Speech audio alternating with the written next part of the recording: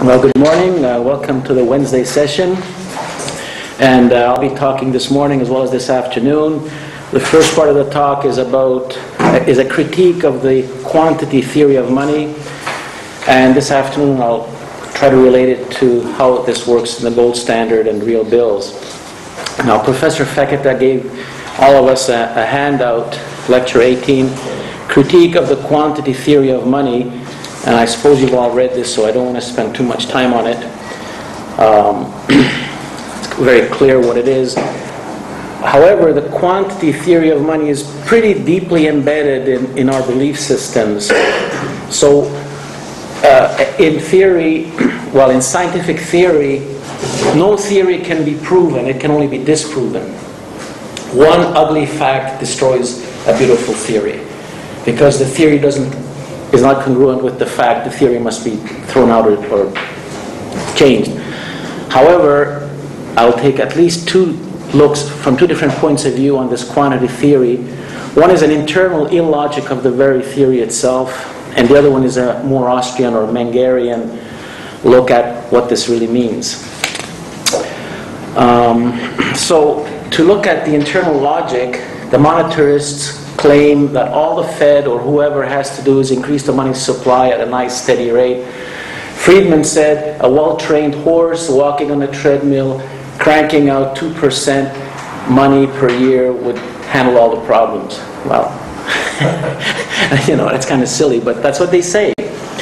So first of all, what is GDP? GDP is a measure, and it's not a good measure. Admittedly, it's supposed to mean gross domestic product. And it's not gross because some things are netted out. And it's not domestic because import-exports change the numbers. And as far as being a product, it includes government borrowing and spending, which is not productive at all, and that messes it up. And finally, it's in nominal numbers, not real numbers. However, that's beside the point. If you convert it to real numbers, it gives you some indication. And if you look at the same GDP numbers over a few years, you at least get some trends out of it. But that's still beside the point. The point is that the GDP is the sum of all financial or monetary transactions in a geographic location, that is a country, one nation, over a period of years. So it kind of goes like this, very simple.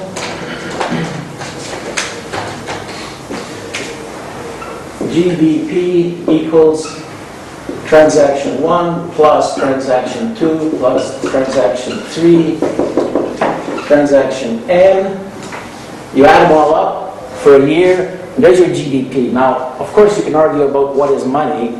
Is it M1, M2, MZN, M3? Let's just keep to one of them and say, to be consistent, we're going to use kind of cash money of zero maturity. So, let's take an example of a real country, and let's say the GDP number is $10 trillion, which is roughly what the US GDP is. And how do you get this? Well, it's a certain amount of money in the country that changes hands. Obviously, there's money changing hands here. If you buy a mug of beer, there's a transaction. If you get a salary, there's a transaction, whatever. And if you buy your supper on credit, there's a transaction that's incomplete, and it's completed when you pay back the credit. So there's still a transaction. So let's suppose, this is your GDP number. This is your money supply number. And let's say your money supply is 1 trillion. Well, how do we get to T? To 10T. Well, you have to multiply it by 10. And this is called the velocity of money. So in effect, the equation is GDP equals money supply times velocity of money. Now notice immediately there's something wrong here, because you can just as easily get 10 trillion by saying you've got 2 trillion money supply times 5. You get exactly the same GDP and with 100% increase in money supply if the velocity is a half, or you get 10 trillion, 0.5 times 20. So how can you say a mere 2% increase in this number per year keeps this thing stable? It's nonsense. So obviously, right now you can throw out this theory. Done, my speech is over. Not quite. This money supply thing has some input from the Fed. Obviously, they can create money at will, destroy money, so they have some control of this, and you can argue there's fractional reserve and some borrowing comes in. Nevertheless, they've got some handle on this. This other one, the spending of the money depends on whoever owns it, on all of us. Do we spend our money quickly? Do we save more? And in fact, right now what's happening is the US, and I suppose the rest of the world, the saving rates are increasing, which means the velocity of money is decreasing. Now, it hasn't chopped in half, but it has decreased substantially. It can never go to zero, because that would mean people don't have food to eat, but it can certainly go down. And this is considered to be deflationary. And in order to keep the 10 trillion GDP number, this money supply has to be increased so that the two sides of the equation balance. And this is considered inflationary. Clearly, if the same amount of money were to be circulating a lot faster, the equation's out of whack. In fact, it cannot go to zero, but it can go to infinity, which is another way of calling it hyperinflation, the velocity of money. Now, the quantitative theory of money, if you hold this constant, it works pretty good. So for a while, if this is constant, that's okay. And just a quick aside, Professor Fekete mentioned the Austrian concept of the evenly rotating economy. Is anybody familiar with that? Okay. Well, instead of a static picture, let's say you take a snapshot of the economy today and you compare it to tomorrow. You look at the dynamics of it. Money flows, purchases, sales, and all of these are going on, moving on. Think about a car engine. You're driving on a level road at a fixed speed, calm wind, temperature is fixed. You know, you're on cruise control. Your engine is dynamic, but nothing really changes. The dynamics are constant. So you've got gas going in and air going in and stuff like that. And of course, this is an imaginal thing, because in the real economy, things do change, but at least it's a more dynamic thing. So if you assume that this is held steady, this works. As soon as you realize that this can change, this does not work. Now, inherent in this, there are some problems. Like I said, this is controlled by the Fed, or the authorities. Let's say Fed. And this is basically controlled by the market. And who says these things have the same motivation or the same timing? And if let's look at the other question. Is everybody okay with this? I can get rid of this, right? Oops.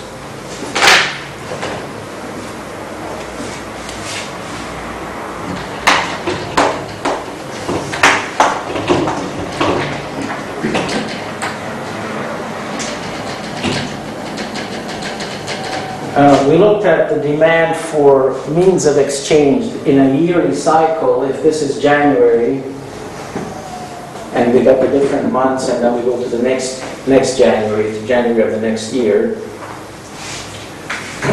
After Christmas, let's say, and this is demand, this is transactions being played out. Call it the velocity of money, whatever you want. And it kind of trickles down. And then maybe it picks up in the spring and decreases, and next Christmas is coming, it increases, and there's our cycle. So we've got variations in the demand for consumer goods. And there's a multiplier effect here, because every consumer good that you buy at the store, or whoever, involves many different trades, many different processes. If you buy a loaf of bread, that means somebody had to bake it, there was a transaction.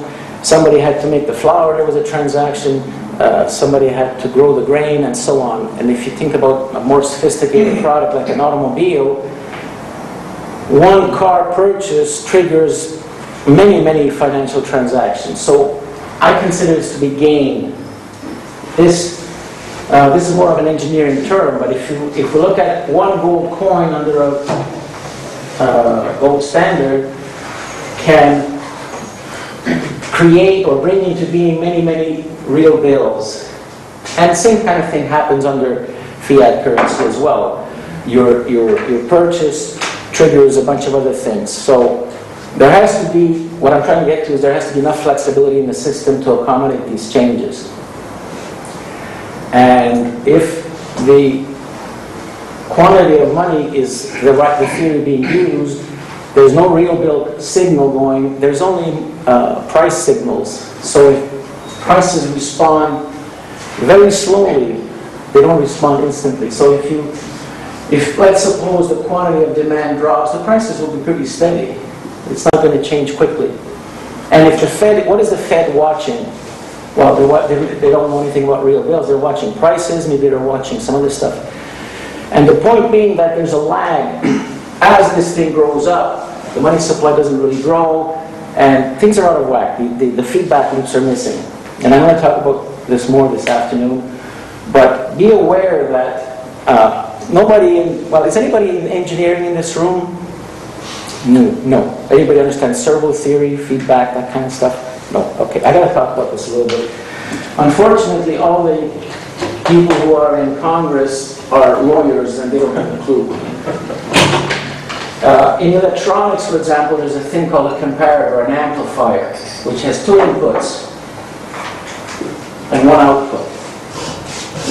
Your input is coming in here, your input signal, and this is connected to the output, and this is called feedback. Okay? So the comparator looks at the input, and let's suppose the input looks something like this. For argument's sake, one cycle, simple, some variable input. The output has to look, theoretically, like this.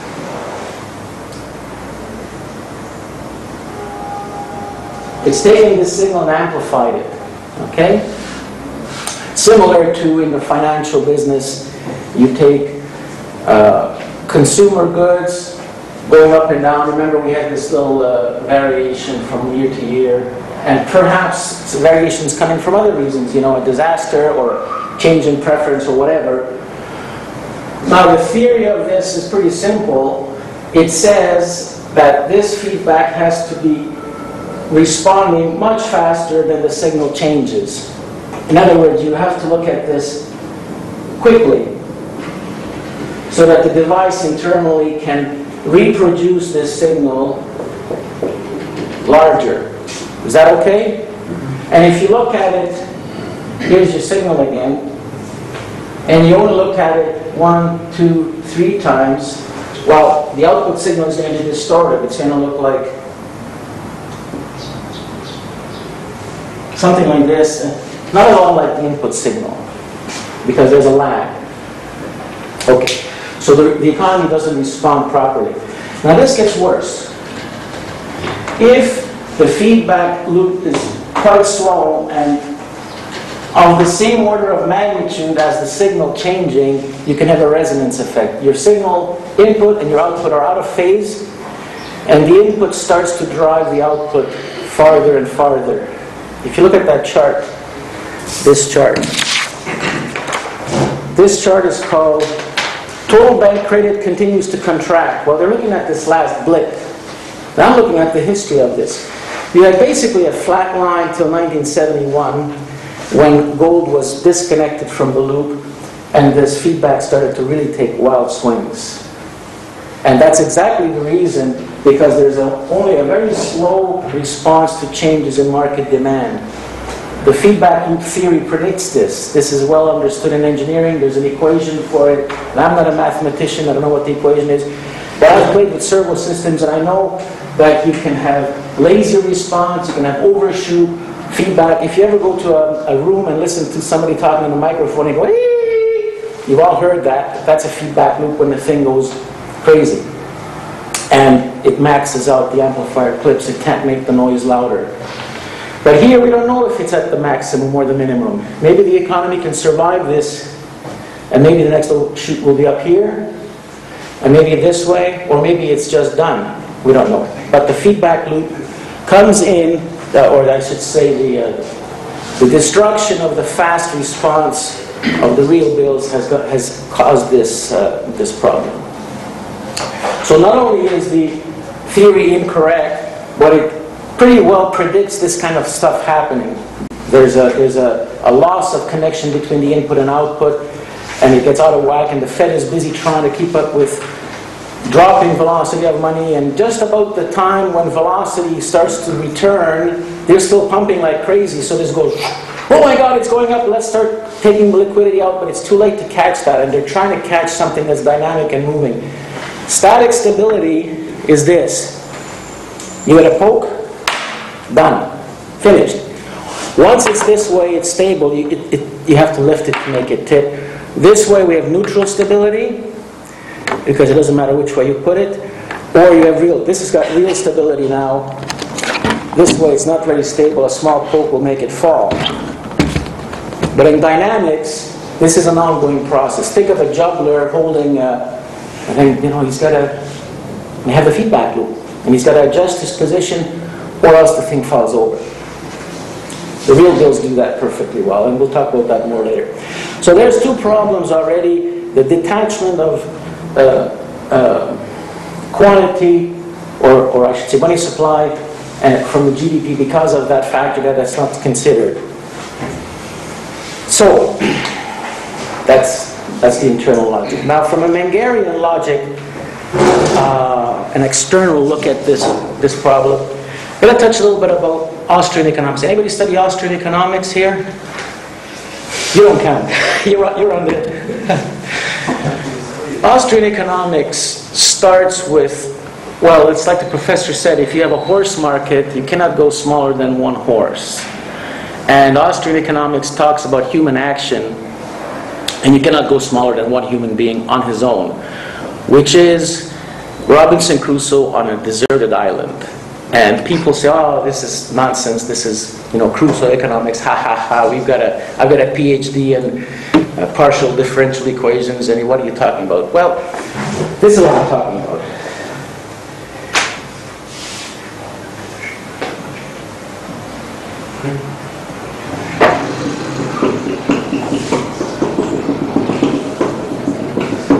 This is a tree. And if you're up in the branches and the leaves, there's massive amounts of complexity, little twigs intertwining and moving around, and then you move back down to the main branches, and it gets a little bit simplified. And when you're at the root, the trunk, very simple, there's one. So you've got to understand this to be able to go there, and you can go up and follow from the fundamentals, build up, I guess you call that inductive, or you can go to the leaves and complexities and follow them back down deductive. But if you're up here somewhere with some complexities that are disconnected from the root, it's nonsense, it's obfuscation, it's BS. So what does Robinson Crusoe have to do on his little island? Well, he arrives there with practically nothing. His very first thing is survival, for the moment. Find food, find shelter, find water, whatever. Okay. What's the second thing he has to do? Well, he may have to think about tomorrow. He may have to store some water for tomorrow if there's dry spells. He may have to store food. If the harvest is seasonal, he needs to store value.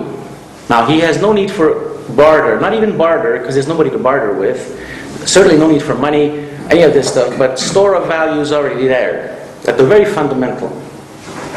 Let's say store value.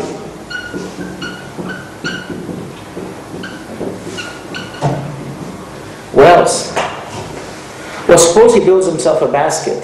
He makes a basket so that when he goes to the berry field, he can bring back not a handful of berries, but a whole basket full, make his life easier and more productive. Or he weaves a fishnet. This is called capital accumulation.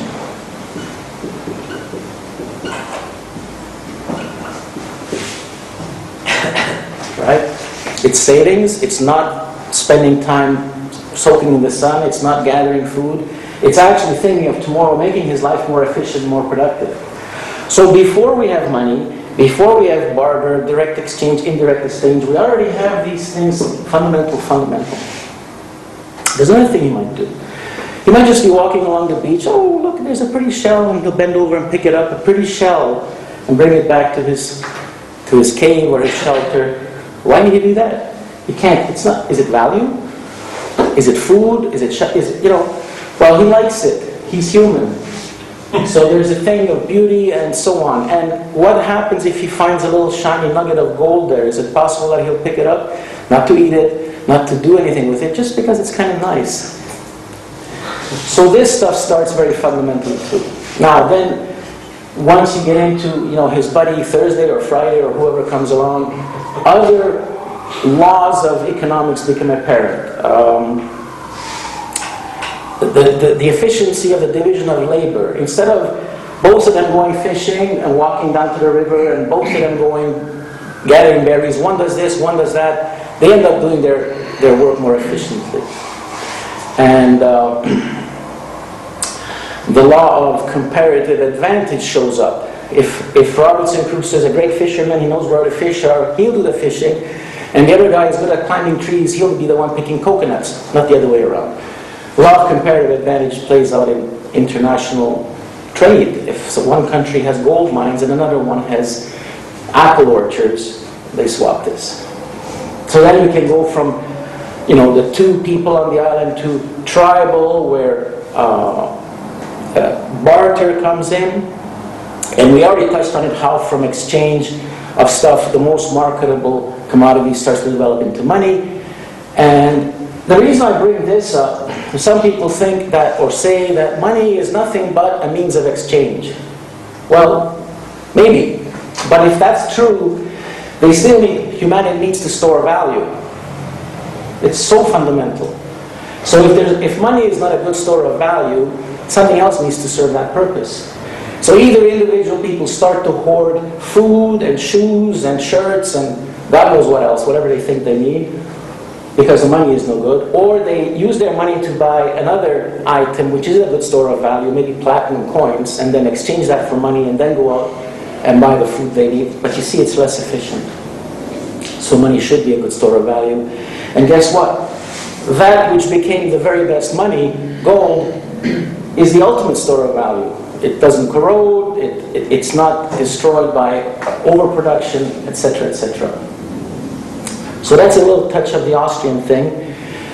Now, we talked, Sandeep already touched on, and Professor touched on, the farmer with the sacks of grain. How the first sack of grain is used to feed himself, the second is seed grain, the third was feed the animals, and so on. So the grain is put to less and less important use, its marginal utility declines. Well, I want to turn this in a slightly different picture. Once this grain is not as, the second sack is not as important as first, or not as valuable, and so on, something else takes the place of that number one sack of grain. So I like to talk about extreme condition. Somebody is lost in the Sahara Desert, facing dying of thirst. Will he value his diamond higher than a bottle of water? Probably not. So now, under these conditions, water is more valuable than diamonds. His number one thing is to get water, and suppose he meets some sharp trader on a camel and says, "Hey, I'll sell you some water. What will you pay me?" Oh, well. And then he drinks the water, and he's a little better. Well, you want another one? Oh, yeah, yeah. And another one. Clearly, as you bring in more and more water, he says, "No, I can't drink anymore, thank you, but I'd love to have a canteen full of water for tomorrow." His value scale just flipped. From the most important thing being water, it became canteens. Then he gets canteens, and he starts stringing the canteens on. He's got 6 in hand. I don't want another canteen, but you know what? Sell me a camel to carry all this water. His value scale flipped again. Now he wants a camel. That's the highest one. And the next thing could be a compass, so he could find his way out, or food, or who knows. That's the point. So we've established a value scale, and the most important thing in there shifts. But did we establish a price for this water? Well, none of this bidding and offering took place. So think about it this way. There's 2 guys lost in the desert. One of them is Joe Sixpack, and the other one is Bill Gates. Is it possible or likely that Bill Gates can afford to pay a lot more for the water than Joe Sixpack? Clearly. But that still doesn't determine the value. The value cannot be measured. And somebody mentioned cardinal and ordinal. That's where it comes in. You can't put a number of dollars to it, really. It doesn't make sense because the price is not established except through market action. But you can put a value on it. And just as it's the most important thing in Bill Gates' life at that moment is mug of water, so it is in Joe's six-pack. So I'll get rid of this tree.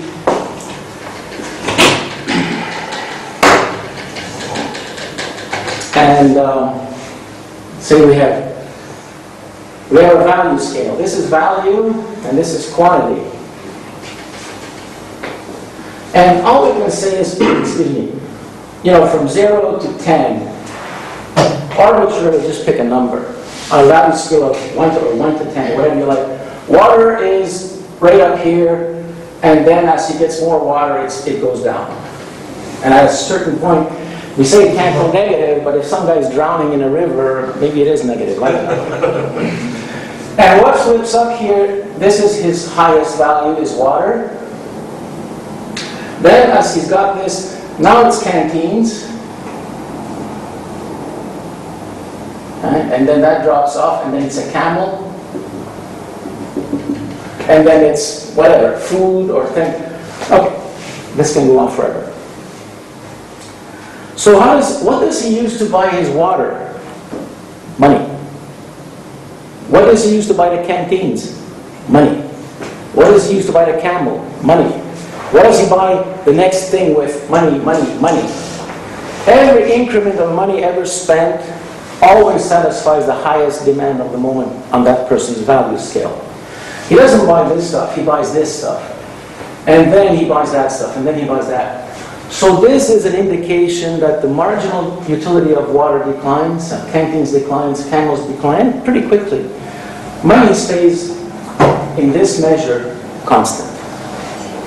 Does anybody buy that or agree with this? Yeah. Okay. So there's a handout, I don't know if you got it yet, and some of you guys did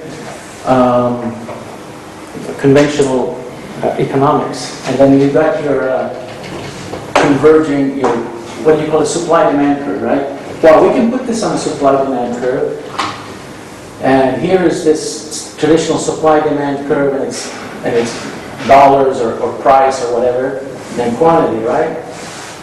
And there's two things that cross like this. If the price is high and demand is low, and if the price drops, the demand picks up, the quantity picks up. So this is your demand, right? Correct me if I'm wrong here. Yes. Okay. And this is your supply, because if the price is low, there's little supply. Price is high, the supply picks up, and then your market clearing price, whatever, this is your actual price that it converges to, supposedly. Okay? But, well, when it comes to money, there's no real, you can't say the price of money, but you can certainly say the purchasing power of money. So if we draw the same thing up here, quantity, call this purchase price. Now supply. Does it look like this? Well, if you're talking about gold, for example, if the purchase price of gold is low, nobody's going to dig the stuff out of the ground because it may cost more to mine it than its purchase power will bring. But if the purchase power increases, yeah, there'll be more mines. Maybe people will melt their jewelry, whatever. But we just said the demand was constant.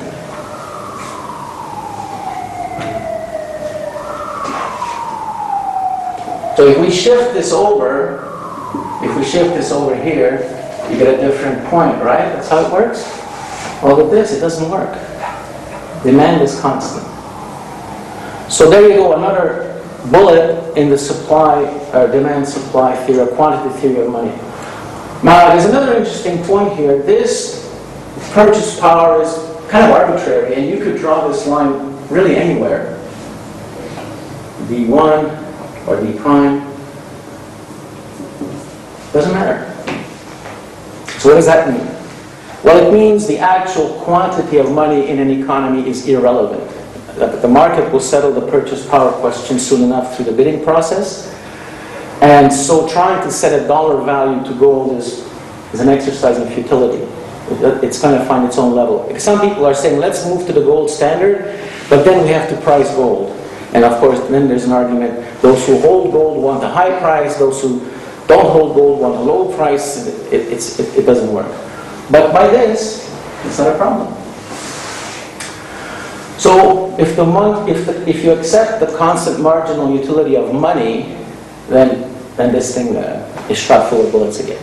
So those are my two arguments against, or critiques of the quantity theory. How are we doing for time, Sandy? We're fine. 10:05. Okay, so any questions or any feedback? Yeah, Louis. How can you, you made a comment just at the end there that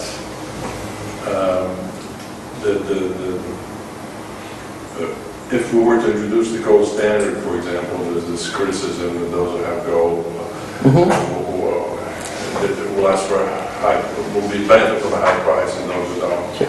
Well, and then you said, according to that chart, it doesn't matter. Well, it doesn't. Why? So, well, because the purchase power of the gold will be set by the quantity of gold versus the quantity of real goods, or the changeover.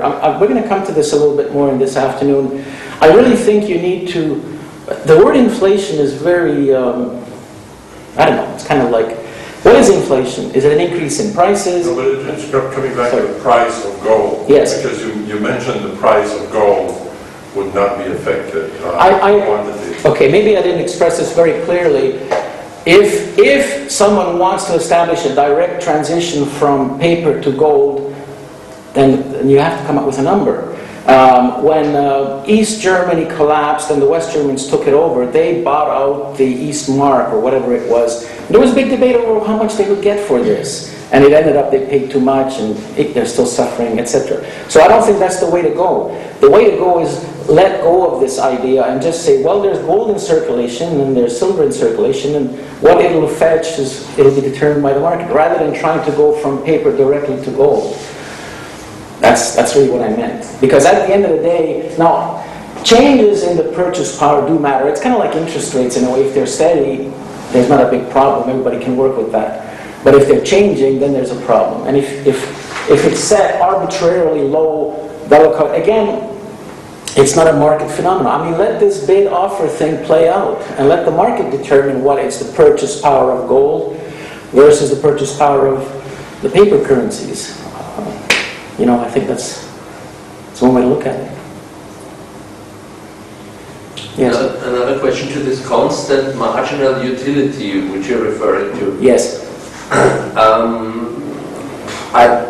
I mean, it's also a theoretical argument, but if you have unlimited supply of gold, yes, then there must be some limit to this. There's a good question. Sure, there's a limit. As soon as Sandeep perfects his technology of extracting gold from seawater at no cost, this will collapse.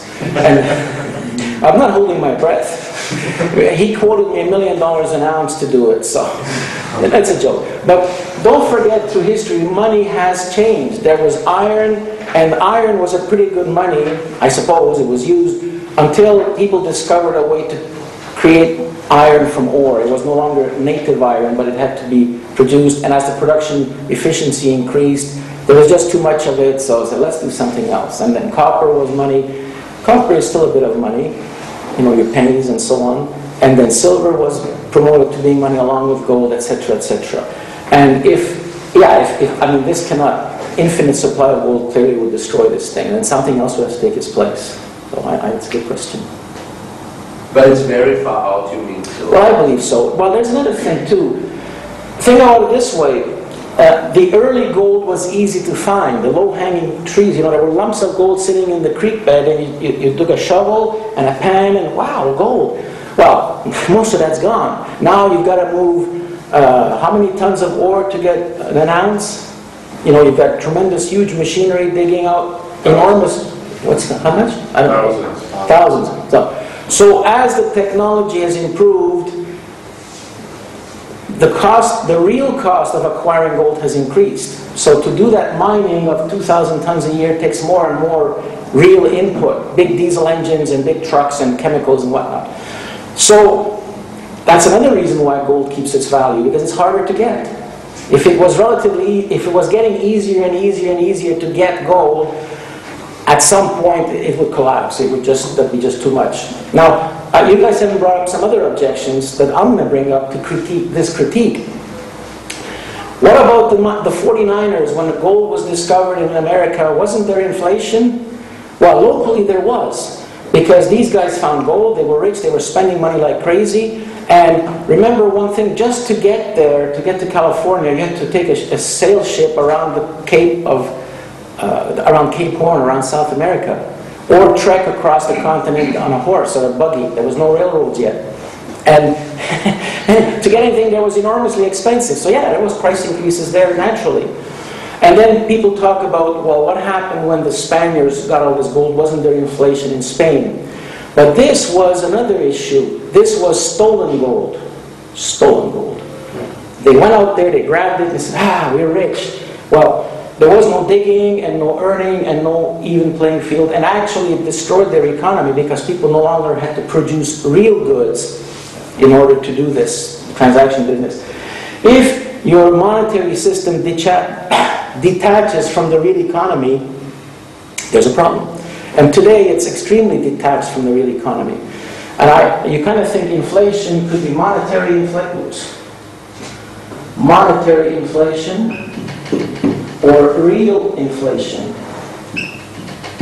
And this is quite connected to money and so on. So, but real inflation is loss of purchase power of your own energy, of your own effort. If you earn $10, let's not say $10. Let's say your labor earns you a cup of coffee.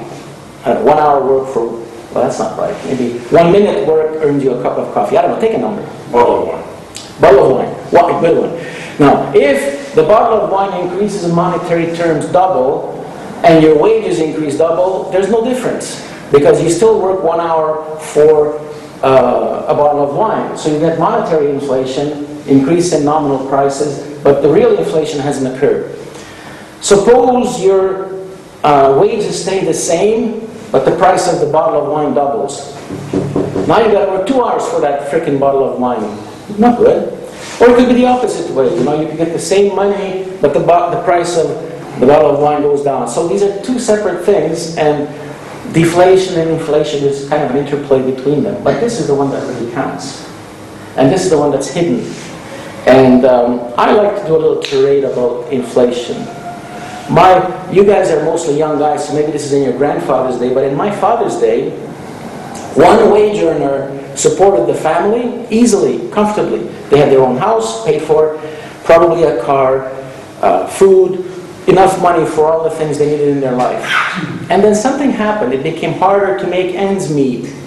Oh, you know, we're having problems. Maybe daddy had to get a second job, driving a taxi at night. Or maybe mama had to get a job because the kids are grown up to make ends meet. And today, two-earner family is in the US 6 weeks away from bankruptcy, the average. 6 weeks. If one wage earner loses the job, that's how much cushion they have. Why? Well, that's your inflation target. 2%. That's the target. Every year you lose 2% on your purchasing power. But it's not 2%. Clearly inflation is a lot higher than that. But it's very insidious and it's very destructive. And I hate it. And that's another reason to hang these guys by the thumbs. Oh, you got the rope? Let's go. So that's the inflation and targeting. So, you know, there's a lot of obfuscation hiding all this stuff behind the facade, behind the curtain. Instability and a reduction in the real standard of living. I think since the late or mid-70s, US wages have not kept up with inflation. There's been a real decline. And of course, I'm not even going to talk about all the taxes and all this shit. I mean, this is all part and parcel of it.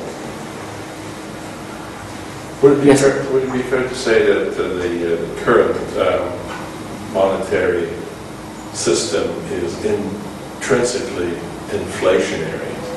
Yes, it definitely say that. That's the target. You know, well, it's not that it's the target. Okay. It must be inflationary to survive, to continue. Yes, I have to agree with that. Yeah. And the real bills of their gold standard, would that be intrinsically deflationary or just neutral?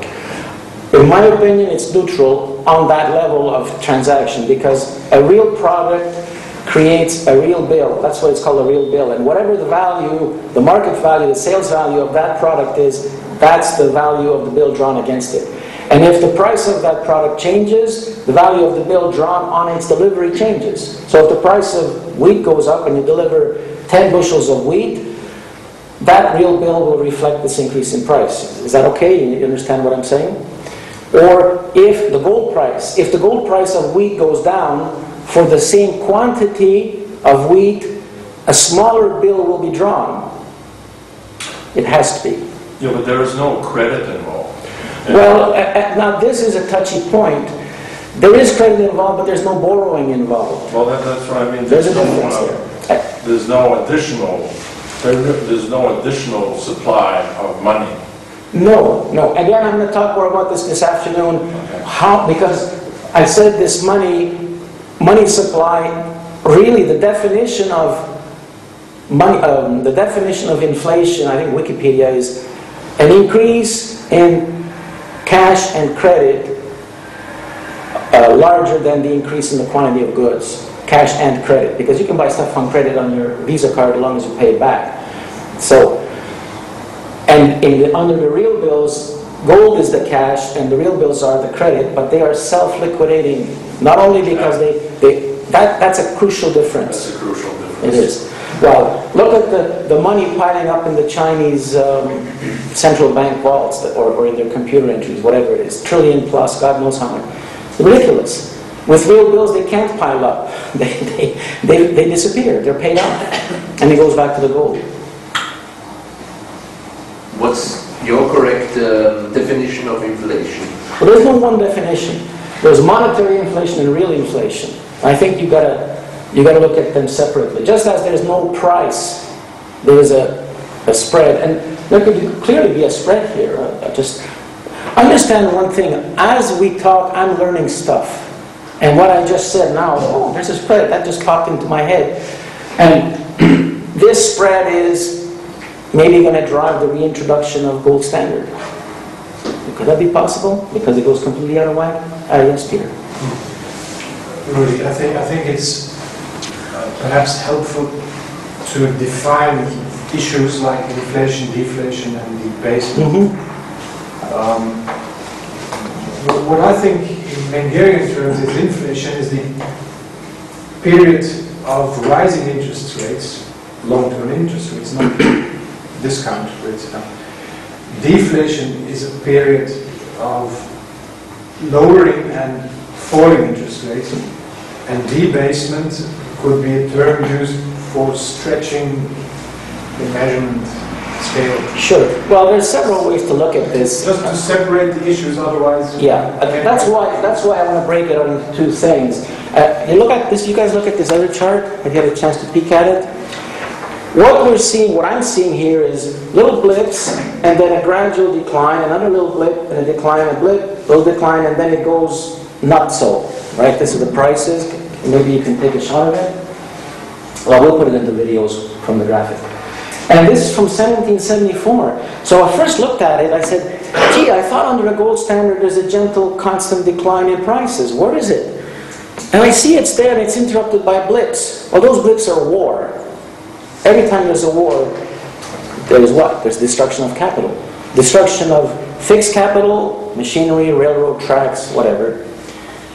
Destruction of this stream of moving capital, the social circulating goods. You know, you have a train full of cattle destroyed or grains or whatever. Human capital. Sandy put this so well. He said the cream of British society was wiped out first few weeks of World War I. The very best. The leaders, the ones who got up and said, I must do this, and they died. And of course this happened to the French guys, the Hungarian guys, the German guys. So human capital, those entrepreneurs who could figure out how to reduce the spread, to reduce prices, those inventors, all those people are killed. Human capital, human resources. So obviously, real inflation takes place. Less goods, no matter how you measure it, whatever monetary value, you have to work more hours per day to earn whatever you need. And you may have to dig your own goddamn little pot of soil to grow a cabbage so you don't starve to death. I mean, you've heard the stories about war.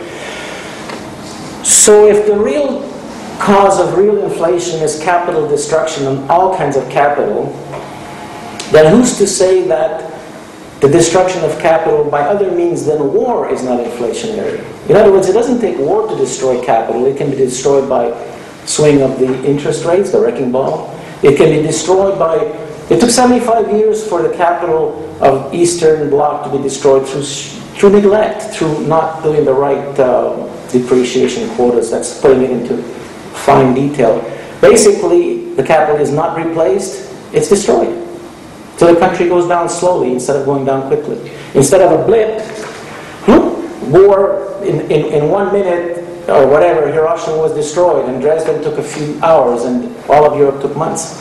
Yes, but these blips, as you call them, also definitely include monetary inflation, because sure. In every case, and in every case, yes. they went off the gold standard and printed money and that's right. financed the war with inflation. No question. And in fact, the irony, if you will, is if countries absolutely positively stay on the gold standard, war is impossible.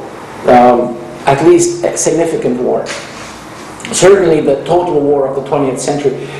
Before First World War started, everybody was going off gold, legal tender laws were introduced, gearing up for printing money, because they couldn't tax people enough to pay for the war, and they couldn't borrow enough even. And the pundits were predicting the war cannot last more than a few months, because at this rate of expenditure, the treasuries will be depleted. And not just depleted, sent across to the other ocean for goods and then maybe a trade imbalance. Totally destroyed. Think about it. All this money used to build tanks and guns and bullets is wiped out. So all this capital is destroyed. Huge capital destruction.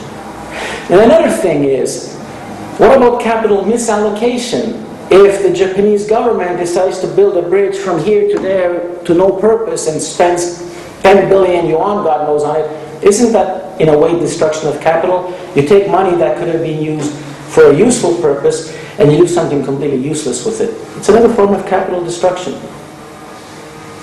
And, you know, again, the gold standard reflects this much better than the paper standard, obviously. And right now, a lot of bad stuff is happening.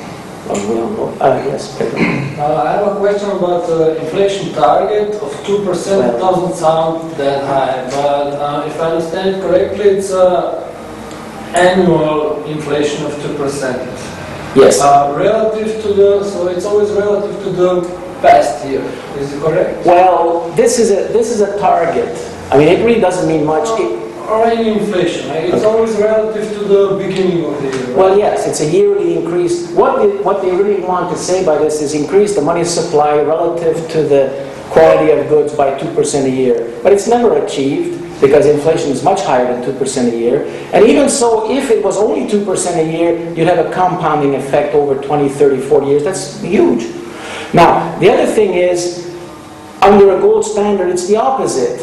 There is a certain monetary deflation, that is the purchase power of gold relative to your hour worked increases because you earn more real wages because you become more productive. All those entrepreneurs figure out ways to do things better. All those inventors figure out new tools and new techniques to plow the field faster and to ship. Compare shipping a couple hundred years ago. It took 100 sailors in the rigging.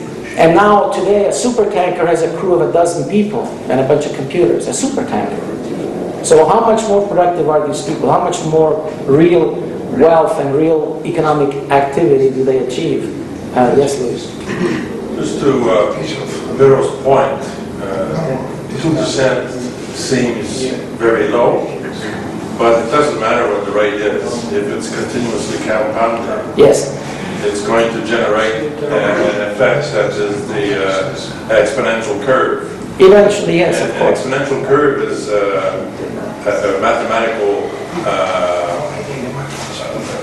phenomenon that we must all understand. Yeah, well, I agree. There's a lot of things to understand. And because it's continuously compounding, what appears to be negligible eventually compounds on itself and becomes. We're here right now. That's where we are. That's where we've been. Now we're here. So basically, in absolute numbers, 2% out of 100 is nothing. It's Okay, true. don't get caught up on the number.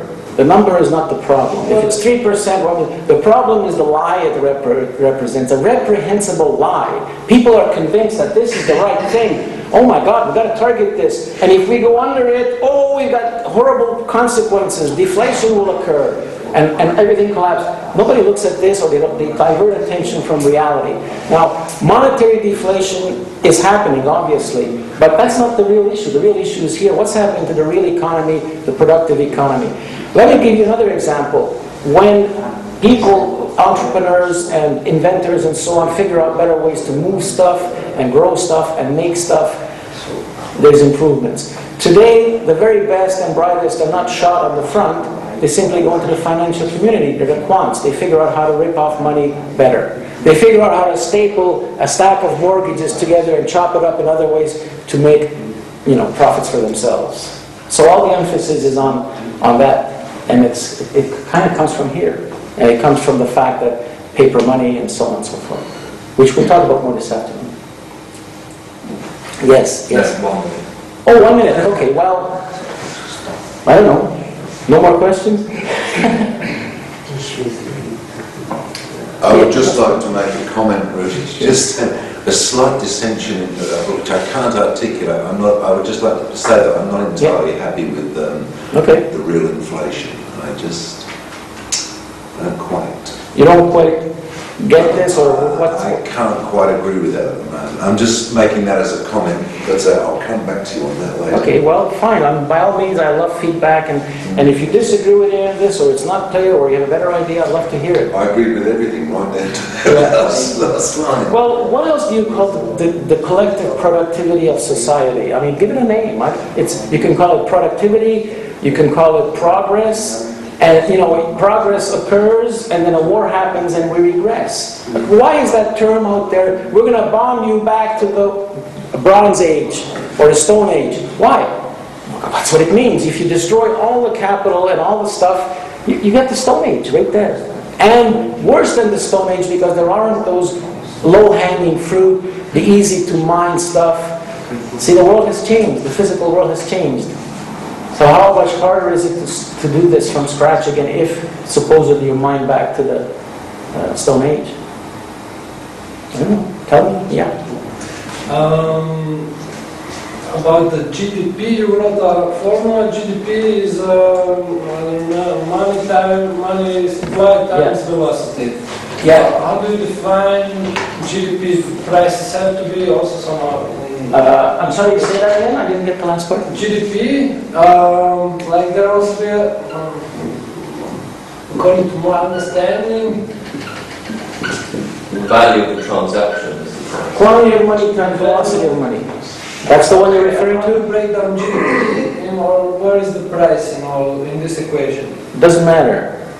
We're talking about a total of all. The other way to look at this So GDP. it's goods times the prices would be GDP. Okay, hold on a second. Equals T1 plus T2 plus Okay, all the T3. transactions times.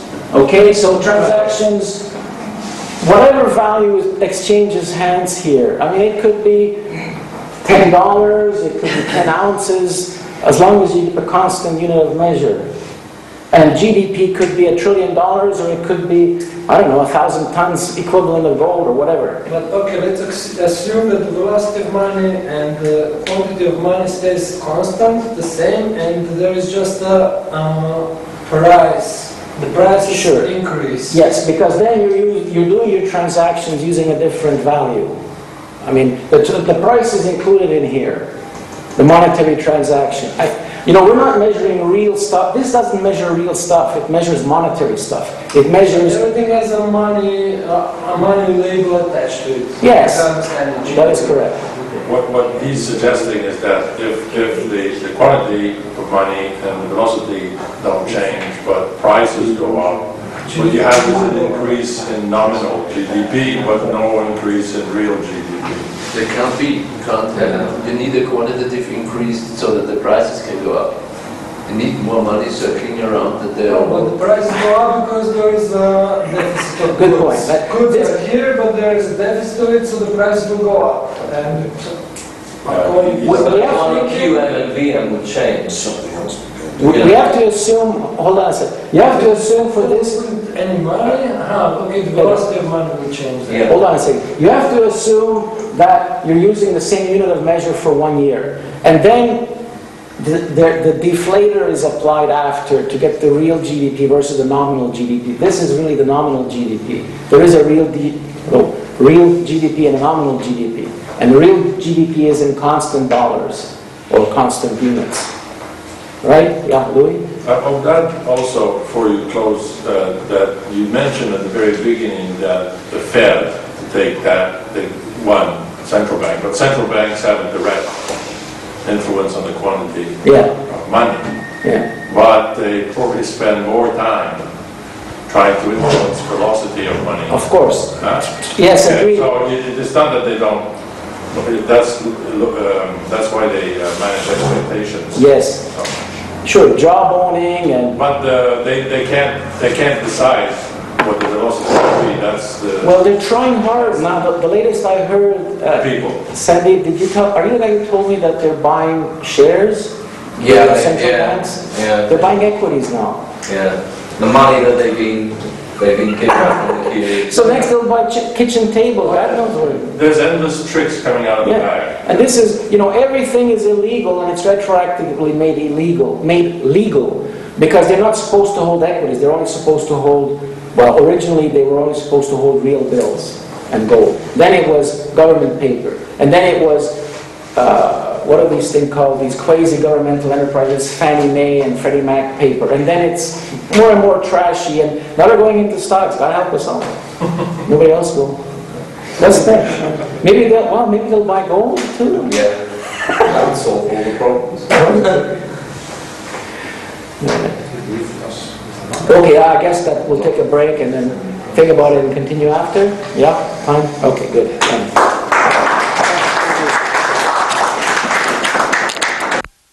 Welcome to the question and answer period.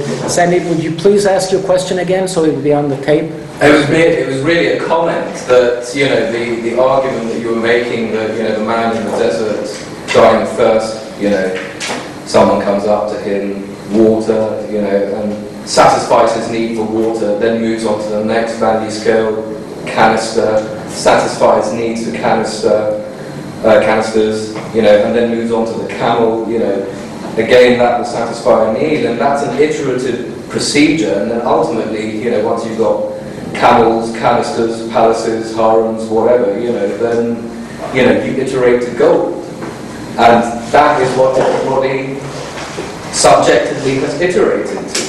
Okay. I didn't say, but I could say that. Professor talked about how the marginal utility of different stuff is compared, and the highest one becomes money, or by definition is money. But I can see a little beyond that, or you have to look at this as perhaps there's a quantitative change as well. A qualitative change as well as quantitative. All of them have declining utility more or less, and one doesn't. So between not having any and having even a little bit, mathematically they ain't the same, right? So, I don't want to put that back up again, but perhaps money, that is gold, real money, subsumes all these things, and it has a unique position. And gold is on the throne, and it wasn't always there, but it's been there for I don't know how many thousand years, and I suggest it'll be there for quite a while longer. So, if anybody's worried about Sandeep's extraction process, I wouldn't worry about it too much. And yeah, if the supply were to explode, the bets would be off, but then maybe we'll get hit by an asteroid and we won't have to worry about that, so that's not. Now, Philip's thing was he had a little bit of discomfort with this inflation and and all that, and yeah, I have discomfort too. I inflate balloons and I deflate balloons. To say you inflate the money supply or you inflate prices, this is kind of silly. So I sort of wrote up a little different purchasing power, monetary purchasing power. What money buys. You've got money, whether it's gold, paper, whatever, what does it buy? And the other thing was comparing it to a bottle of wine, or buying a bottle of wine may not be a real good example because the price of the wine could change independent of any inflation, but I'll get to that. Real purchasing power is what your work buys.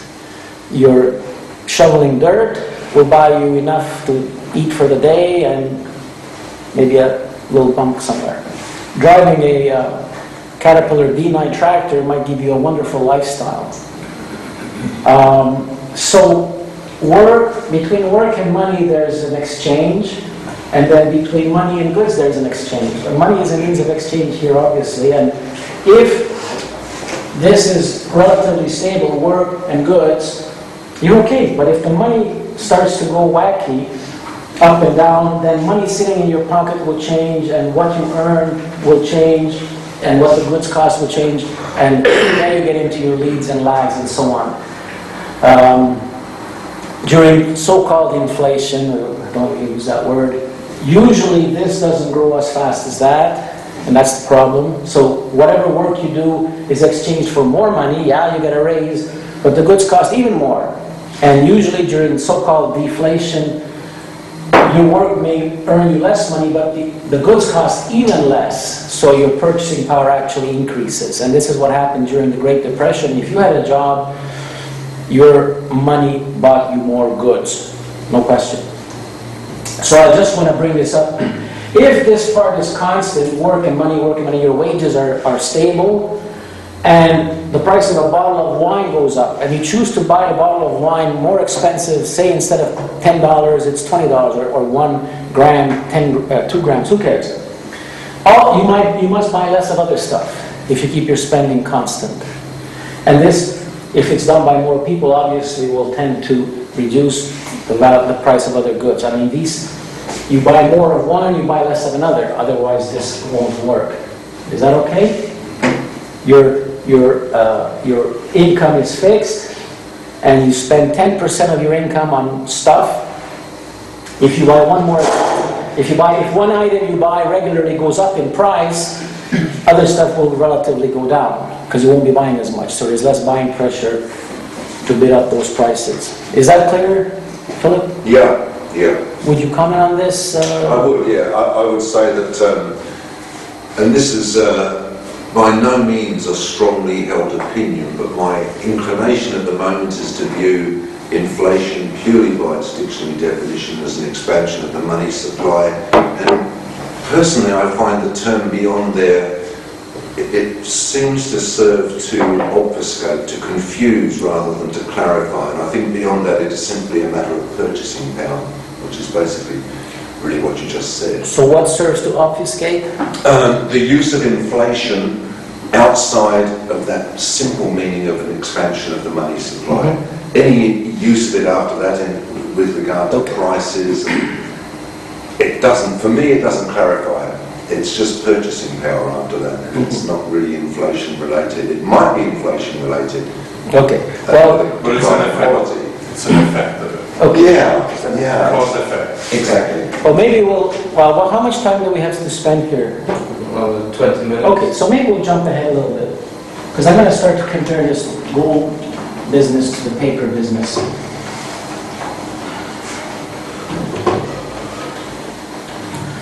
Remember I built this little equation which is subject to a lot of limitations, equals money supply times velocity of money, right?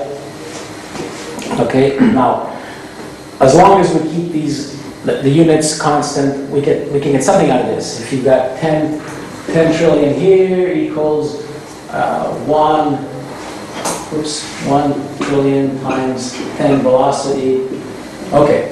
Now under a gold standard, things are quite different. What is the money supply? Under gold, your money supply breaks into two components. Gold plus bills. Now I use money supply, but it really means as a means of financing transactions. Okay, a means of exchange. Times velocity equals your GDP. Okay? Now, gold is fixed. There's a certain quantity of gold, it cannot change, it does not change. There's, depending if you believe Yamashita is gold or not, there's 160,000 or 260,000, whatever tons above ground. And it changes very slowly. by the mine supply. So in effect, certainly over a 1-year period, it's negligible. And then you've got bills, real bills. Now these are obviously a means of exchange. They finance transactions. Gold, real bills, times velocity. Now, what is velocity? That's what people, how quickly people spend their money. So if they spend their money faster, it generates more real bills automatically. If Christmas time is coming and you buy a bunch of turkeys, bills are drawn against turkeys. Bills are in circulation for 90 days. After Christmas, nobody's buying turkeys, the turkey bill is paid off from the gold supply. Therefore, there's a very immediate, well, it's a feedback loop, but it's actually, these two things vary proportionately. As one goes up, the other goes up. It must. Yeah? Yeah. Okay. And when it goes down, this must go down. And this has not changed. So there's no central banker pumping paper money or sopping up liquidity. That's such a lovely expression, sopping, as if money were barf that you want to sop up off the floor. That's Keynes came up with this, I think. Yeah, we're talking about gold here with a capital G, and you have to take it a little more seriously. I don't wear a tin hat, but anyway. So there's no feedback problem because it's immediate, instantaneous, boom, bills are drawn, bills are not drawn. And your GDP, it comes out the other end. Now what gold serves as is the stability, the anchor, and the numeraire, the quantity of it. Now again, I said this morning that the total quantity of this is quite irrelevant. Suppose there's only a little tiny bit of gold, only a miserable 150 tons.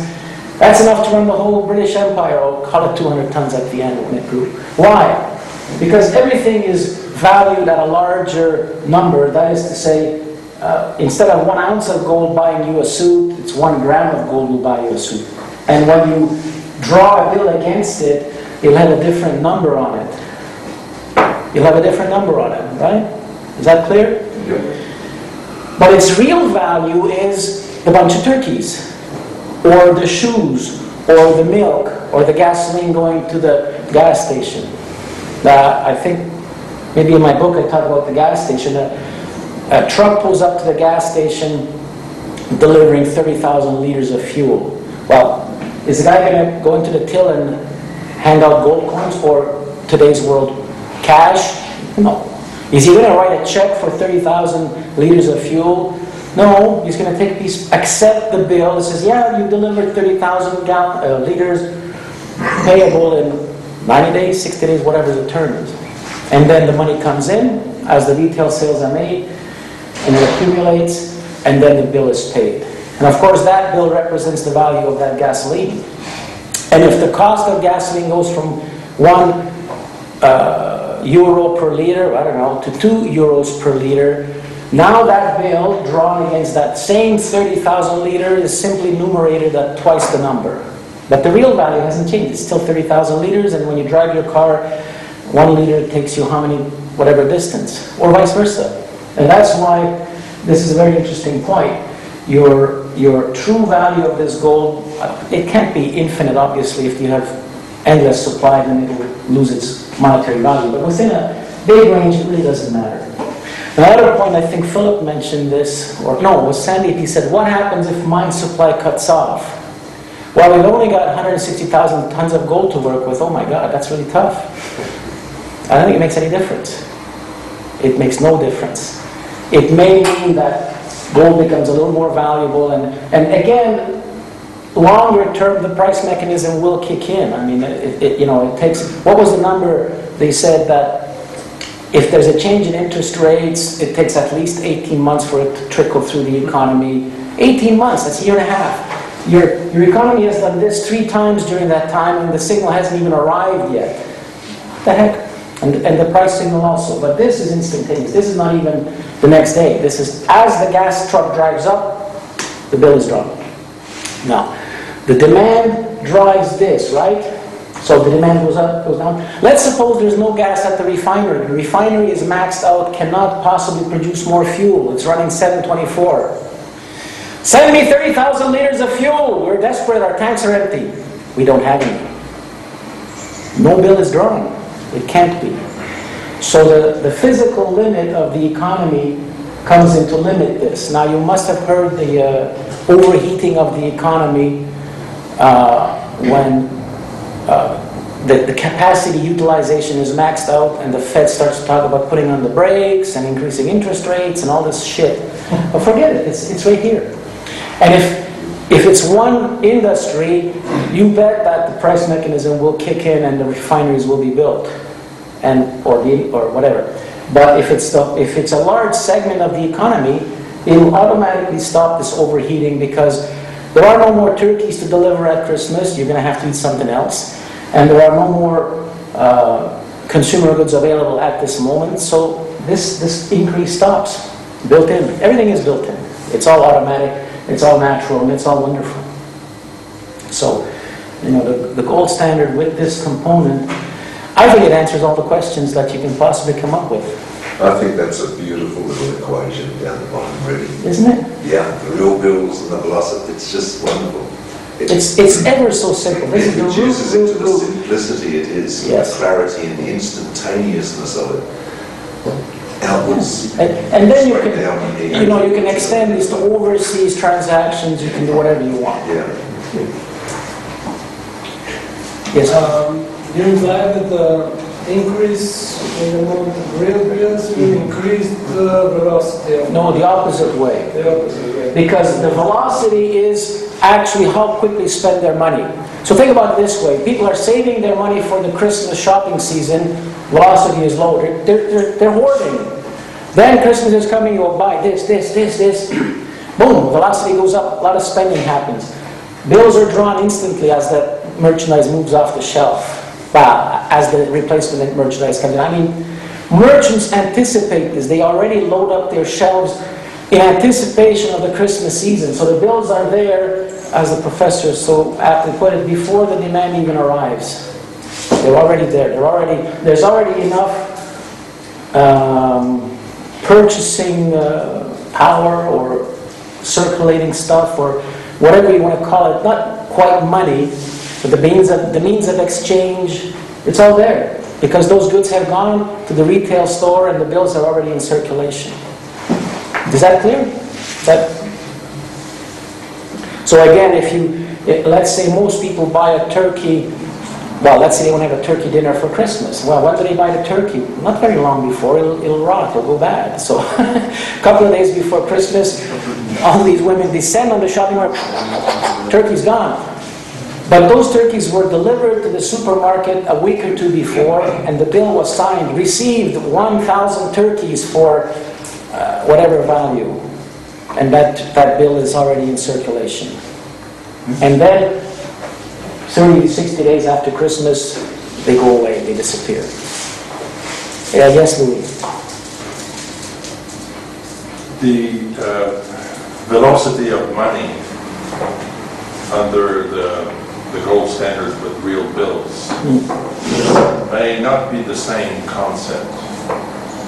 It's not really. In this, you go from monetary supplies, time, velocity of money, equals GDP as a quantitative theory of money. And then you say, okay, money supply under gold standard is gold and real bills. So that's MS times V. But to take it through, because velocity changes as the real bills change in quantity. So I'm just trying to picture in my mind what happens in terms of GDP. Probably GDP itself is a concept that shouldn't exist under the gold standard. Then that's what the answer is. But all that matters is that as the demand for goods increases, the necessary supply of money increases automatically because of the direct relationship. But so I guess my question is, Have you thought through what V is in a gold standard? And I would suggest it can't be the same thing. It's not quite the same. Well, first of all, the GDP is the total for 1 year. And that is this, whether it's big in 1 month and low in another month. So the de-annualized rate, the monthly GDP, will vary over the period of the year, right? Because it'll be larger here and smaller there, or whatever. Now, let's just get that back. The other one is cash plus credit times velocity equals GDP. This was under the paper system where cash, but remember cash is actually another form of credit. So it's kind of, and this credit is probably credit card credit and it carries huge interest rates and it's brutally damaging. Whereas here, cash is gold and this part is fixed and the real bills vary. Now here, probably these two vary as well. But again, the central bank tries to vary this, and this is not fixed, I guess is what I'm saying, because this is the real money, the paper money supply is subject to change. So a lot of problems crop up, whereas this is fixed, this is the anchor. As far as velocity, I mean, yeah, it's slightly different. I don't want to get, you can go, but the thing is, I believe, like Philip said, we're starting from the root and working up, and you could say, well, how many gold coins change hands and generate how much transactions on this? It could be a lot. Remember I talked about the amplifying factor? Because every consumer purchase triggers a lot of economic activity, or a lot of economic activity has to take place before the consumer can buy that piece of bread or that clothing or whatever. Yeah. The more I think about it, GDP is irrelevant under a gold standard because it's the currency, the money is not issued by the state. Yes. What's relevant is the purchase power of your money, or not even that, Louis. What's really relevant is the purchase power of your efforts. What work you do, how much does that benefit? Sovereign individual. Yeah, and of course this spreads out through whole society. Everybody works or does something, unless they're thieves. I mean, stand back, there's only two ways to earn money, or there's two ways to acquire wealth. One is legitimate, one is illegitimate. Legitimate means earning it through work or trade or producing something, or it's gifted to you. Somebody gives you a charity, or your mom and dad, and you inherit. Those are legitimate. And the other possibility is stealing it at gunpoint, violence, threat of violence, taxation and so on, or con artistry, cheating people out of their money through lies and deceit. That's the only way. So if you're, when I talk about work here, I'm talking about honest work. I'm not saying if you pull a gun and get money, how productive are you? You're destroying society. Big heist is more productive. Have you finished? Well, I don't know. Are we finished? I think so. If you pay a real bill before maturity, do you get a discount? Yes. Yes, that time preference and so on. Why shouldn't you? Why should you're doing the other guy a favor. You're giving him access to the money before he's really entitled to it, or when it's due. So he's got this gold or this money, and he can put it to use for some other purpose, earning some other stuff. He could go out and buy another bill. He could put goods on his shelf, whatever. Buy a bond with it and earn interest. Yes. Sorry, I would just like to come back to this point, because as this session is called Critical Quantitative Theory, which you mentioned before the break, for instance, California gold rush, you were actually admitting or saying, okay, there was monetary inflation during that time, but what's your argument against it, or it was not globalized enough, the world, or how can one? I think you have this. Again, that word inflation is not very helpful. What I can say is that it costs more. Well, you have to translate to labor hours. How much labor hours did the miner dig out the gold, and how much did it buy him? But of course, this is all hit and miss, because one miner could have been digging for days and find nothing, and the other one hits it rich, it's El Dorado. So these are local variations. But when we talk about monetary effects, we're talking about the whole big picture, the whole country or perhaps the whole world. So the other thing would be that if these guys are able to pay a lot of money for shipping to get themselves to the California, or pay a fortune for a shovel, but somebody else was deprived, or the price of other things changed to reflect that, because there was not global inflation, there was only local, local increase in the monetary metal.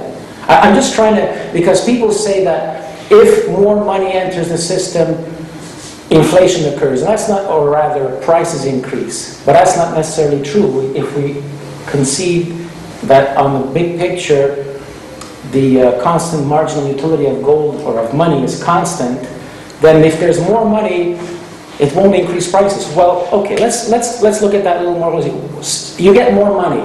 What can you do with it? There's one of three things only. You can hoard it, your liquidity preference, stuff it in your pocket, your mattress.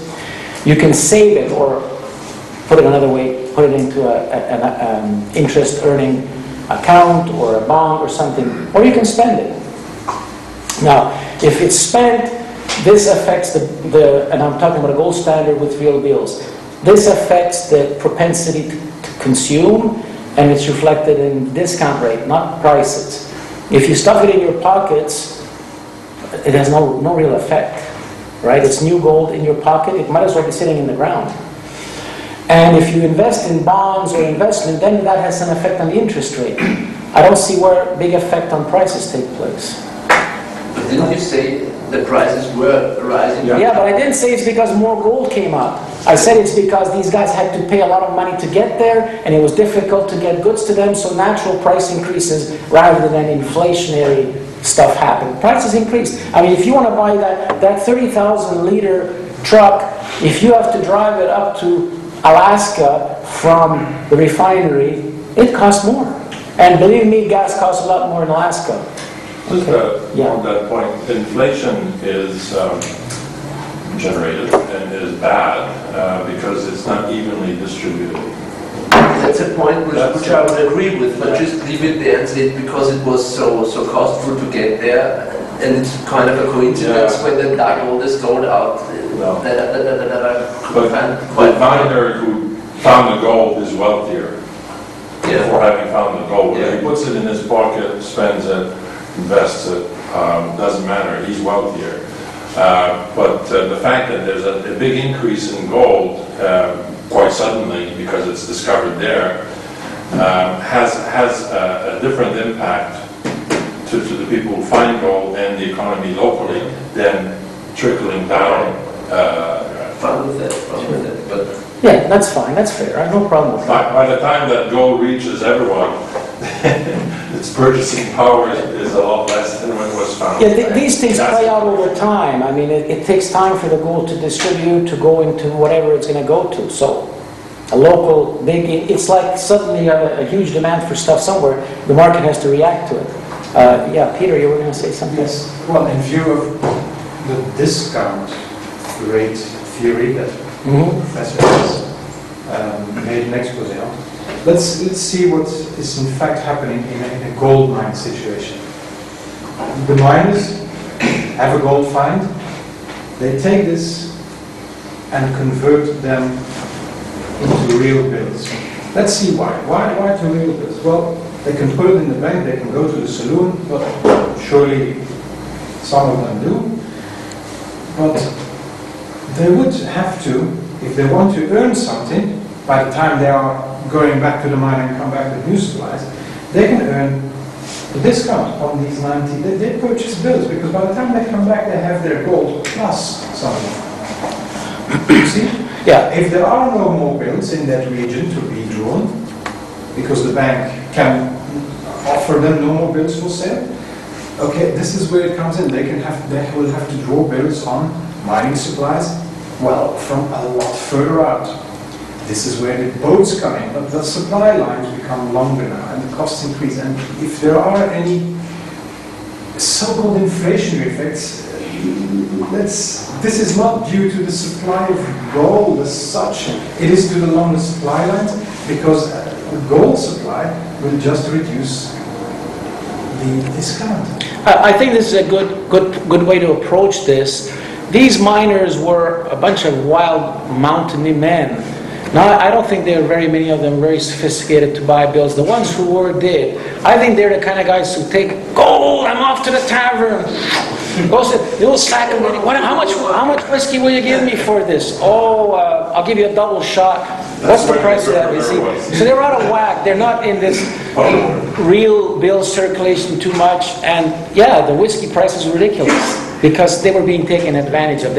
And this is kind of fraudulent too. I mean, obviously these were many of them. Now some of them were more sophisticated, and I would suggest that who got rich under this gold discovery, it wasn't the miners. It was those who exploiting the spread and the power. the shovel makers, and those shovel makers bought bills and they did all the right thing, and of course they brought the spread down because eventually most of the miners quit. When the Yukon opened to gold, the gold rush, the people were crazy. They were crazy, and the Canadian government, they were going into the wilderness, into the northern Canada, the tundra, to dig gold fever.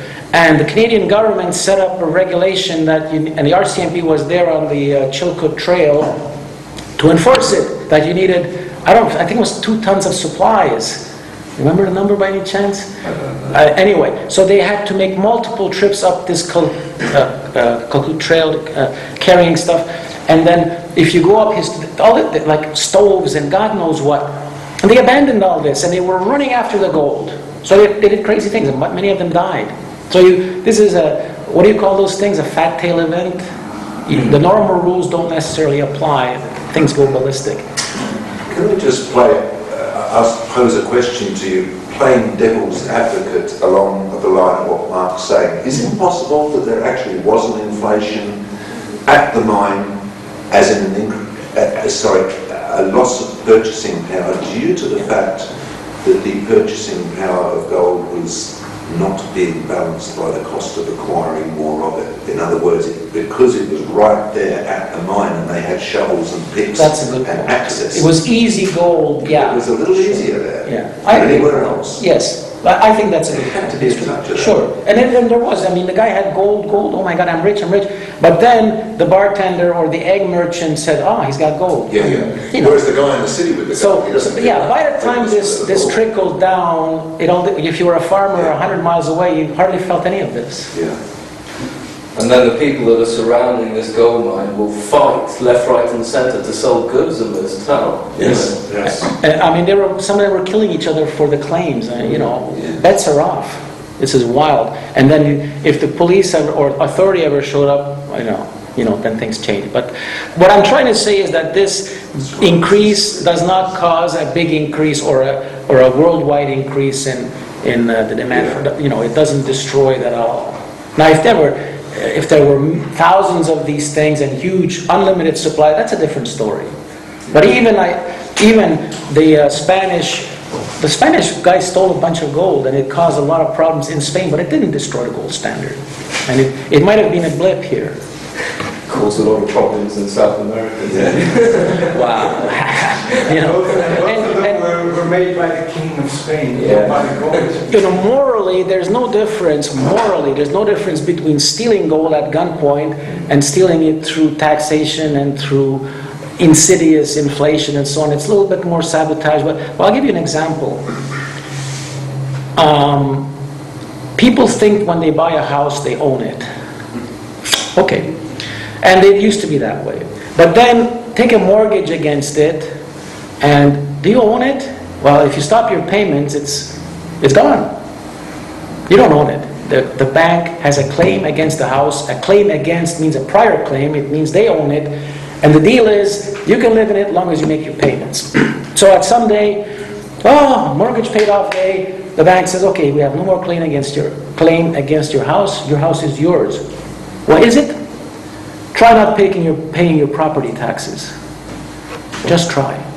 And I speak from personal experience. My daughter Annie bought a house in a suburb of Montreal, around $300,000, a pretty nice little house, not a McMansion. And she messed up on some of her tax payment. She missed $65. And she received a letter of notification from the city hall, you owe $65. And they kind of lost this with the junk mail. Well, guess what happened next? She picked up a newspaper and she was studying real estate. She's now a real estate broker. And she saw her house for sale in that newspaper. The government had put her house for sale for back taxes due, $65. No judgment, no legal recourse, no due process, no bailiff. The house is for sale. And she said, Dad, my house is for sale. My God, what am I going to do? I said, well, don't panic. Pay the $65. Buy yourself a house for $65. But see, so who owns the house? Yeah. The first claim owns the house. Who owns your salary, my salary? Deduction at source, the government. They own us all. They own all our property, and they most graciously let us keep some of it. How much? I don't know. There have been, 90% income tax rates in, you know about some of this stuff. So under a gold standard, we decide. We own the coin. Our coin, it's our money, and we will or will not do whatever we choose to do or not. Whatever is left is debased. Sorry? Whatever is left is debased. Anyway, so maybe we should go to lunch? All right, so we'll talk more about this afternoon. I already covered most of it.